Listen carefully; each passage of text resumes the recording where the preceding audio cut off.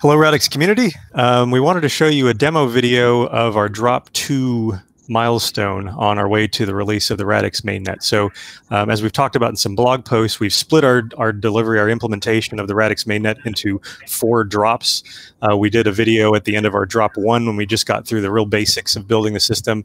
We're now at the end of drop 2, which brings us something that's much more like a real world network that we can spin up and start really pounding through some serious testing for robustness and security. So we've got most of the important mechanisms of the network in place, and so this is a really exciting time for us to show you a demo of what these test networks can look like. So I've got some members of our dev team on the line here. We've got Josh, Sergey, Alexander, and Theo. They're going to be going through different parts of these test networks. So first, we're going to spin up a test network with a number of nodes that's going to actually be deployed out in the real world. And we're going to take a look at what our test and monitoring infrastructure looks like on those networks that we can use to gather data about how the nodes in the network are operating.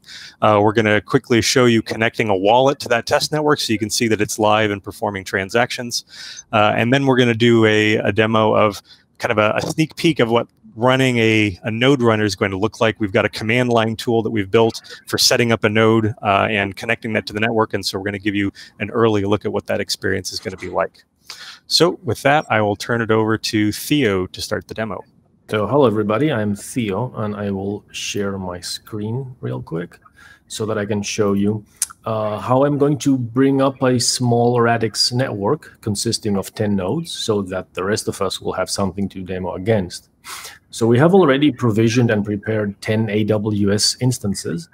Our DevOps have built these pipelines here, which allow us to deploy our Radix nodes in these instances. So what I just did now should kick off a deployment job and start a Radix network using our latest release candidate branch. What we're doing here is we are getting the latest release candidate version of our code, building a Docker image out of it, which is then used via Ansible to deploy one node on every host we have. So we should have 10 nodes running in general, in total, sorry. After that, after the network is online and consensus has started, we run a couple of tests against that live cluster, and if they pass successfully, we consider this a successful deployment. What is Grafana? It's a visualization tool. It allows you to visualize stuff, in particular time series of your data. If you have time series data, you can build any kind of graph you want out of it. It even has some limited support for alerting itself, even though we're not using it. Okay, so once we get the network booted up, we're going to be able to see some graphs that give us an idea of what the network is doing in time. Ooh, and here it is. It's happening. So using Prometheus, we're collecting metrics from our nodes, and we've set up a few dashboards here in Grafana, which allow us to monitor said modes. These data points you're seeing here are coming in from the live nodes we just deployed and started. And as you can also see, we have a lot of graphs.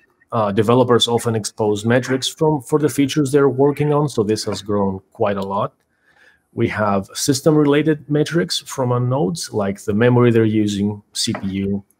We have consensus-related metrics, like the current epoch. And as you can see here where I'm hovering,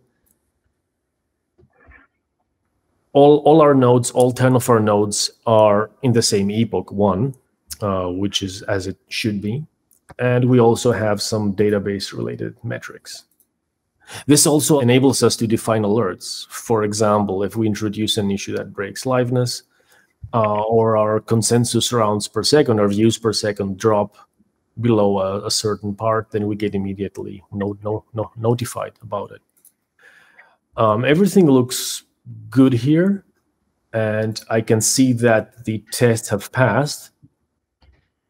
So we actually have a real network up and running, and with that, I can hand this over to Alex and his wallet. Okay, so I'm briefly going to go through the desktop wallet right now. It's currently hard-coded to connect to the test network that you just saw. We have a faucet to get some test tokens, and I've made sure that I already have some balance here to use. So what I'm going to do is I'm going to send some tokens from my main account here to another account. I'm going to use this account. It's account 3, which is currently 0 balance. So I'm going to just get that address, go to send, and send from my main account to the other account.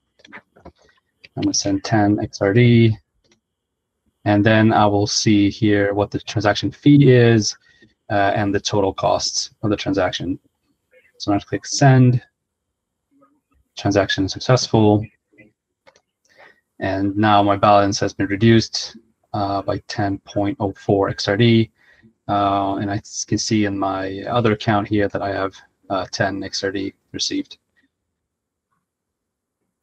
And with that, I'll hand it over to Sergey to show some CLI tools. Hello, my name is Sergey. I'm going to show a command line tool which we are going to use to manage our validators. Okay. Command line tool provides several functions necessary to maintain validator. Now I'm going to show how to create keys for validator, register and unregistered validator. So first step is generate keys for validator. To do this, I need command generate validator key. Also, to perform this command, I need to pass password, which will be used to encrypt keys in the key store, and name of the key store where keys will be saved.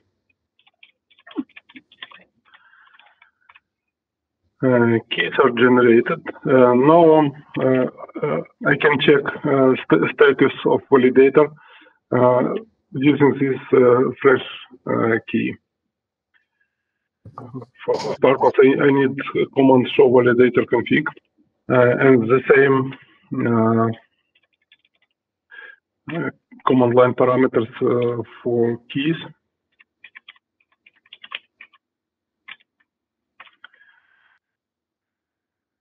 No active validator config, which is expected. Now to perform operation, I need some funds at this account. To do this, I'm going to use faucet.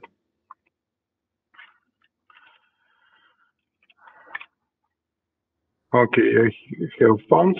Now I can register validator.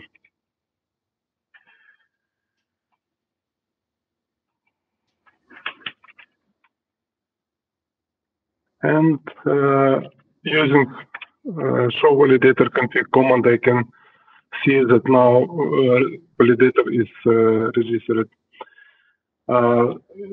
Using unregistered command, I can actually unregister a validator, and checking now it's unregistered. That's all main commands necessary to maintain validator. I'm handing over to Matt. He will explain rest. Okay. So yeah, hopefully you've got an idea of what it's going to be like. When we get to the beta net point, we're going to be opening up validator node running to anybody in the community that wants to do this. We'll have a lot more information coming about how we're going to be running that beta net and allowing people to connect with the wallet, the node runner client, and other things in the next couple of months. In the meantime, follow along on our development process on GitHub. It's github.com/radixdlt, and we'll talk to you soon.